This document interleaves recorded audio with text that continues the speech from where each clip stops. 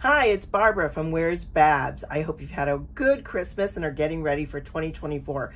I am, and doing some financial moving around. I am not a financial advisor, but I'm going to share with you what I'm doing for 2024, which includes the end of the year donations, funding, and moving a retirement fund in order to get ready to continue my travels 2024 and beyond. Are you ready? Just as a brief intro to my financial education, it may or may not be the same for you. I had no money. Our family did not have any money growing up. I always had jobs from when I was a young girl all the way through college and then beyond. I had no financial education. We did not have a lot of money to work with. My mother was not a well-off woman and taught all of her life and divorced my dad in 1968, which was sort of not a thing to do back then. And we did not end up with child support or alimony to really support us very well. So we lived on a teacher's salary, which I thought was fine. You don't know what you don't have, right? But that did not set me up for financial planning or financial literacy in adulthood. I have worked all of my life and had no plans for a retirement fund when I started working in my 20s. There was no conversation with me about what the retirement plans were available to me. So it was in my last 7 years of working where I really earned all of the retirement funds that I will be living on. So I'm going to reveal all of my income and what I've been doing with it and how I've been living on it. You've probably seen in the past videos that I've put out, but I'm going to tell you what I'm doing for the end of the year. I consulted for a long time, from 1988 until about 2012. And at that time, I was married and he was working most of the time, but I was definitely the breadwinner. We decided that we wanted to travel, and I made it clear that I did not earn enough for us to travel and put away money. And we decided that we would prefer to travel. So while I was earning well as a consultant and in my own practice, we probably weren't saving as much as we should have. Well, you know what? I believe you made your bed and now you got to lie in it. So there's no point in going back, any of us, and crying over spilt milk about what we didn't save or what we didn't have or what we could have, should have done. So I retired in August of 21 with what I had, and I'm going to tell you what that is. As I said, the last 7 years is where I earned most of the retirement money that I have. In Australia, it's called a super. And because I was an expat living and working in Australia, when I left, I was able to take that $50,000 that they had put into the super for me and cash, and that ended up being $50,000 US. And basically it was a match. So it's very much like a privately funded retirement fund in the United States. They put in 9% and I put in 9%. It was mandatory. So 18% of my salary was set aside before I took anything home. And the same thing happened when I came back to the United States and started working with the state of Nevada. They put in 9% and I put in 9%. So 18% of my salary again went into this privately funded pension fund. So that's where I earned the bulk of the money. When I retired in August of 2021, I had $151,000 in this Nevada state higher education retirement fund. I also invested that retirement fund in equities through exchange traded funds, or ETFs. Again, I am not a financial advisor. I am just sharing with you what I chose to do. Because I was later in my career, in my late 50s, I could have put all that money into a mutual fund and just let it sit there. I decided I wanted to risk a little more and be able to earn when the market earned.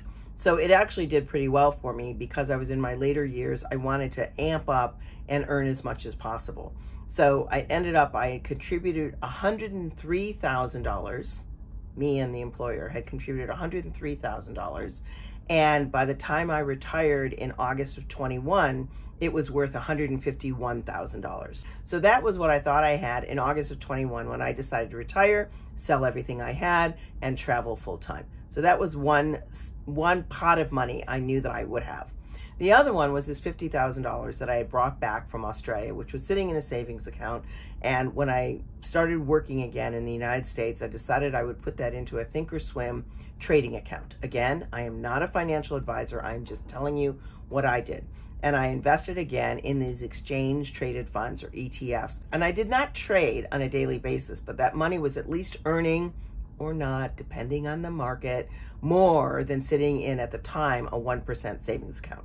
As I've told you in other videos, I applied for Social Security at 62, and that was $1,881 a month that I got based on my earnings. So that was what I had. The Social Security, $50,000 in savings that I put into a Thinkorswim trading account, and then the $151,000 in a retirement fund. So that was what I had when I decided to retire.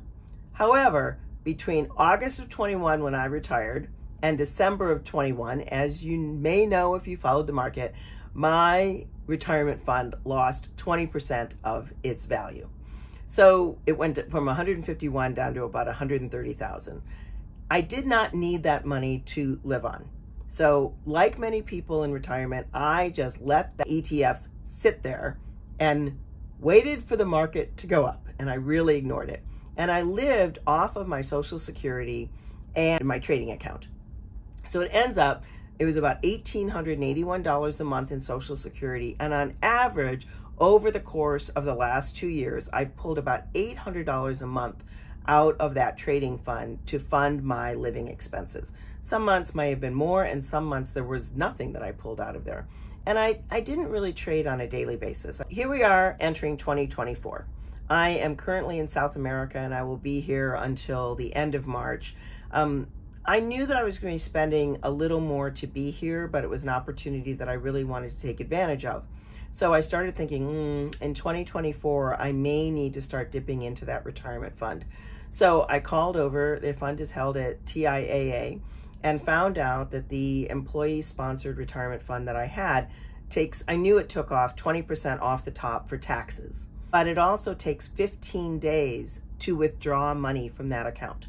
So when I'm in my investment account, I can withdraw money and get it within 2 to 3 days. So it isn't a big process if I needed money either short-term or planning ahead. But 10 to 15 days I would have to plan for. And that 20%, I actually got a check back last year when I filed my taxes, and I would prefer not to get that money back and have that money to live on. So them taking 20% out is too much. So I decided on a traditional IRA. I opened that IRA, and we're waiting currently for the Nevada State Higher Education to release that money from their retirement fund into my IRA.